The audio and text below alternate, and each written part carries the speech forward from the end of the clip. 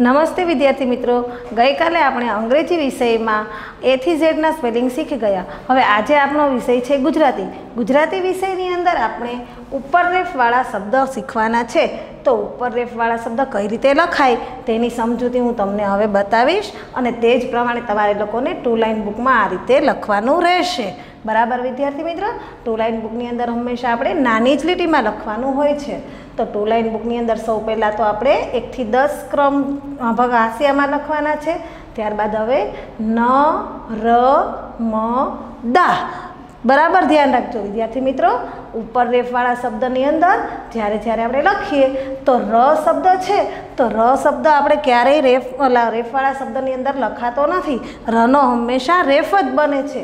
તો સૌ પહેલાં ન, ત્યારબાદ ર લખવાનો નહીં, મ, દા.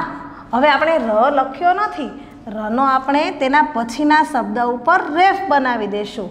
એટલે બની જશે નર્મદા. રનો હંમેશા શું બને? રેફ. ર ક્યારેય લખાય નહીં, બોલાય બરાબર પણ લખાય નહીં. નર્મદા. ત્યારબાદ છે સરવદા. હવે સરવદા ન લખાય, તેને આપણે રનો રેફ બનાવતા આપણે તેને આ રીતે લખીશું. સ પછી ર નહીં લખવાનો, ર પછીનો શબ્દ વ, વ ઉપર રનો શું બની જશે વિદ્યાર્થી મિત્રો? રેફ. સર્વદા. ર બોલાય બરાબર પણ લખાય નહીં. રનો હંમેશા તેના પછીના શબ્દ ઉપર શું બની જાય? રેફ. બરાબર. તે જ રીતે ત્રીજો શબ્દ છે પર્વત. હવે પર્વતને આપણે કઈ રીતે લખશું સાચી જોડણીમાં? પ, ત્યારબાદ ર લખવાનો નહીં, વ, રનો તેના ઉપર શું બનશે? રેફ. પર્વત. બરાબર. ર બોલાય, લખાય નહીં. ત્યારબાદ આવશે ધર્મ. વિદ્યાર્થી મિત્રો ધ્યાન રહે, ધનો લીટો હંમેશા નાનો જ કરવાનો, નહીતર તો ઘરનો ઘ બની જાય. હવે ધ પછી ર લખવાનો નહીં, મ, રનો શું બની ગયો? રેફ. ધર્મ. ત્યારબાદ આવશે કરમ. કરમ આપણે નહીં લખીએ, તેની જોડણી આપણે ક, ર નહીં લખીએ, મ ઉપર તેનો રેફ બનાવશું. કર્મ. બરાબર. આ રીતે ભાર દઈને બધાએ બોલવાનું છે. ત્યાર પછી આવશે ચર્ચા. બરાબર. તો ચર્ચામાં ચ, ર લખવાનો નહીં, રનો શું બની જશે? ચા ઉપર રેફ. ચર્ચા. ત્યારબાદ આવશે વાર્તા. જે તમે લોકો સાંભળો છો ને બા પાસે, વાર્તા. વાર્તા બોલાય પણ લખવાનું વાર્તા. ત્યારબાદ આવશે ગર્વ. ગ પછી ર નહીં લખવાનો, તેના પછીનો જ શબ્દ લખવાનો. ગર્વ.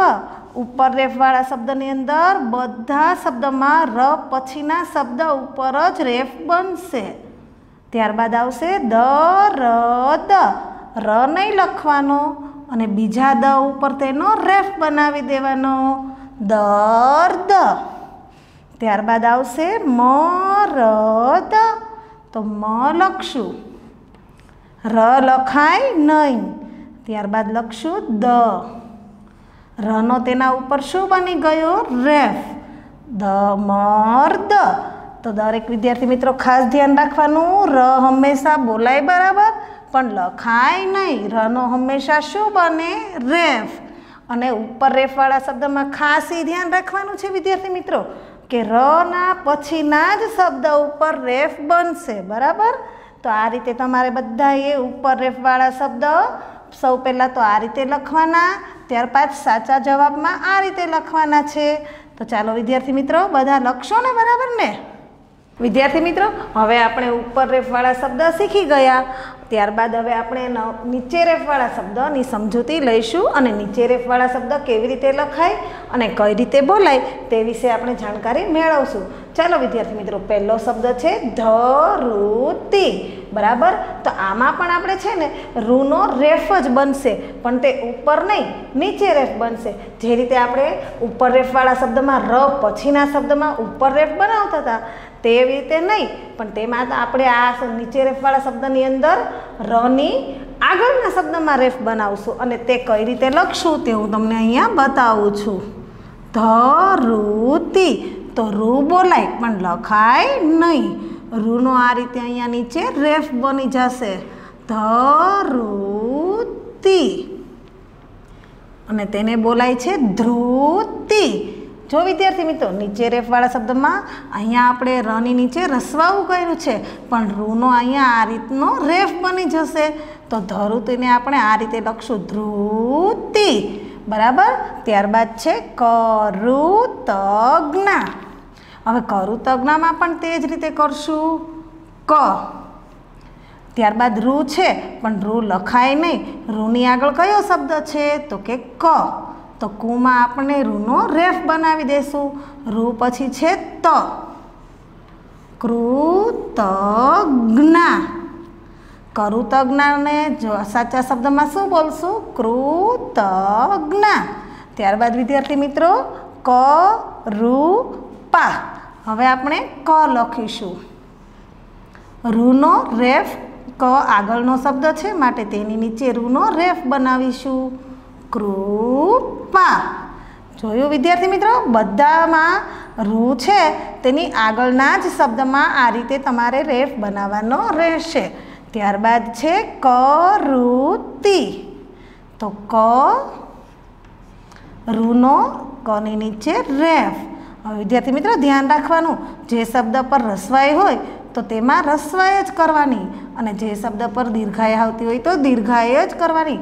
બધા શબ્દ તેના તે જ રહેશે, ખાલી રૂનો જ રેફ બનશે. બરાબર, તો કરુતીને આપણે બોલશું કૃતિ. ત્યારબાદ છે કરુપાલી. બરાબર, તો કે ક રૂનો રેફ કૃ, પા લી દીર્ઘાઈ છે એટલે આપણે પણ દીર્ઘાઈ જ કરીશું, કૃપાલી. બરાબર ને. ત્યારબાદ છે મૃગ. મ રૂનો રેફ મૃ. ત્યારબાદ ગ, મૃગ. ત્યારબાદ છે કરુણાલ, તો કે ક રૂનો રેફ, કની નીચે રેફ. ત્યારબાદ છે ણા લ, કરુણાલ. તેને આપણે કઈ રીતે બોલશું? કૃણાલ. ત્યારબાદ છે અમૃત, તો કે અ. જો વિદ્યાર્થી મિત્રો યાદ રહે, ગમે ત્યારે રની આગળનો જ શબ્દ, જો અમૃતની અંદર તમને એમ થશે કે રની આગળ હંમેશા પહેલો જ શબ્દમાં આપણે રેફ કર્યો છે, પણ બધા શબ્દમાં તે રીતે થતું નથી. અહીંયા આપણે અ, ત્યારબાદ છે મ, મ પછી રૂ છે, તો આપણો રેફ મમાં આવશે, અમૃત. આ વાતનું તમારે ખાસ ધ્યાન રાખવાનું છે કે રની આગળ જ જે શબ્દ હોય તેમાં જ તેનો રેફ બનશે. રૂ બોલાય પણ રૂ લખાય નહીં, અમૃત. હવે ત્યારબાદ છે ગરુહ, તો કે ગ રૂનો ગની નીચે રેફ બની જશે, ગૃહ. બરાબર, તો ગરુહને આપણે બોલશું ગૃહ. ત્યારબાદ છે વરુતિ. વ રૂનો રેફ વૃ. હવે તી દીર્ઘાય છે, વૃત્તિ. ચાલો વિદ્યાર્થી મિત્રો, હવે આપણે આના પછી આપણે રેફવાળા વાક્ય શીખીશું. તો ચાલો વિદ્યાર્થી મિત્રો, આપણું પહેલું વાક્ય છે નર્મદા એક નદી છે. બરાબર, તો હવે આ વાક્યની અંદર કયા શબ્દ પર રેફ આવે છે તો કે નર્મદામાં મ ઉપર રેફ આવે છે, નર્મદા. નર્મદા એક નદી છે, બરાબર. હવે એ જ રીતે બીજું વાક્ય, ગિરનાર એક પર્વત છે. જો વિદ્યાર્થી મિત્રો, આ આખા વાક્યની અંદર ઉપર રેફવાળા શબ્દમાંથી કયો શબ્દ આવ્યો? તો કે પર્વત. પર્વતમાં રેફ કોની ઉપર છે? તો કે વ પર. ગિરનાર એક પર્વત છે. હવે ત્યારબાદ ત્રીજું વાક્ય છે, મારો ધર્મ હિન્દુ છે, બરાબર. તો આ વાક્યની અંદર આપણે ધર્મ શબ્દ છે તે ઉપર રેફવાળો થશે, માટે આપણે તેના નીચે લીટી કરશું. હિન્દુ શબ્દ છે તે જોડિયો શબ્દ છે. ત્યારબાદ ચોથું વાક્ય, બા વાર્તા કહે છે. તો આમાં આપણે વાર્તા નીચે લીટી કરશું, કારણ કે તા ઉપર રેફ છે, બરાબર. ત્યારબાદ આવશે દાદા ચર્ચા કરે છે. આ વાક્યની અંદર કયા શબ્દ પર રેફ આવ્યો બાળમિત્રો? તો કે ચર્ચા પર. હવે ત્યારબાદ આપણે નીચે રેફવાળા શબ્દ શીખીશું. ઉપર રેફવાળા વાક્ય બોલાઈ ગયા, હવે આપણે નીચે રેફવાળા વાક્ય શીખીશું, બરાબર. તો આ નીચે રેફવાળા વાક્યમાં પહેલું વાક્ય છે, ધ્રુતિ હોશિયાર છોકરી છે. હવે આ વાક્યની અંદર કયું વાક્યમાં આપણે લીટી કરીશું? તો કે ધ્રુતિ, બરાબર. ધ્રુતિ નીચે રેફ આવે છે. બીજું વાક્ય છે, મારા પર ભગવાનની કૃપા છે. હવે આ વાક્યની અંદર કયા શબ્દની નીચે રેફ આવે છે? તો કે કૃપા. તેના નીચે આપણે લીટી કરીશું. ત્યારબાદ ત્રીજું વાક્ય છે, અમે ગૃહ કાર્ય કરીએ છીએ. જો બાળ મિત્રો, આમાં ઉપર રેફ અને નીચે રેફ બંને શબ્દ આ વાક્યની અંદર આવી જાય છે. તો અહીંયા આપણે નીચે રેફવાળા શબ્દમાં જ લીટી કરવાની છે. તો કે ગૃહ કાર્ય, યા ઉપર પણ રેફ છે, પણ ધ્યાન રહે કારણ કે આપણે ગની નીચે પણ રેફ કરેલો છે, બરાબર. હવે ચોથું વાક્ય છે, બાળકોની કૃતિ સરસ છે. આની અંદર આપણે કૃતિની નીચે લીટી કરશું, બરાબર ને.